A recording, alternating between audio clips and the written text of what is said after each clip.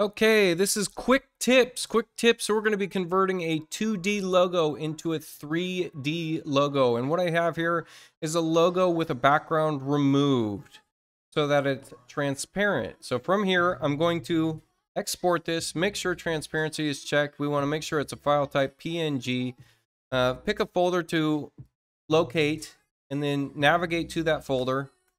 And then also navigate to your internet. And I'm using Convertio.co, but you can use any PNG to DXF converter. All you would do is drag your PNG into the converter, and then you're going to be able to download that image back.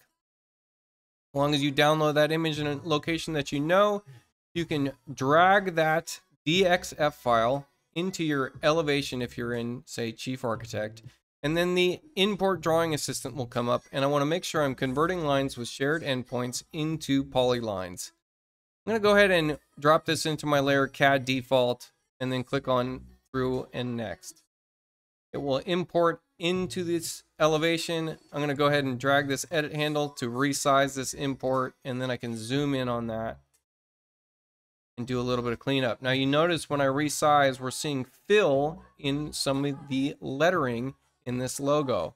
Now I need to go ahead and take some time and clean that up if I want to clean that up.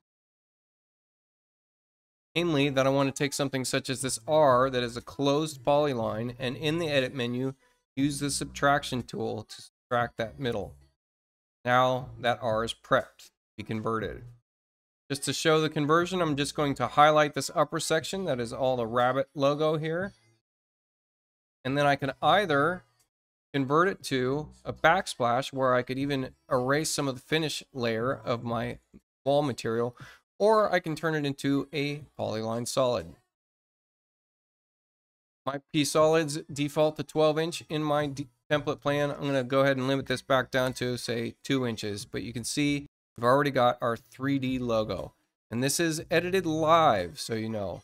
I'm going to navigate to my plan view. I can highlight all of my P-Solids there, convert this to a symbol, make it a furnishing, and then back in my 3D window, once that conversion's done and we get a symbol specification dialog, we can place it onto the wall again.